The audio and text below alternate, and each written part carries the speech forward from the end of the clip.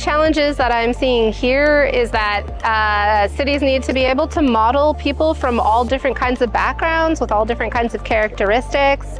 So different races, different ethnicities, genders, ages, ability status. Just make sure that everyone is accounted for within a city. I just love seeing everyone's ideas. It's just a super exciting space. Everyone seems really happy and full of life and full of things to do. And it's just such a creative space with so many great ideas rolling around. So it's just been a really impactful experience to understand all of the ways that things can move forward.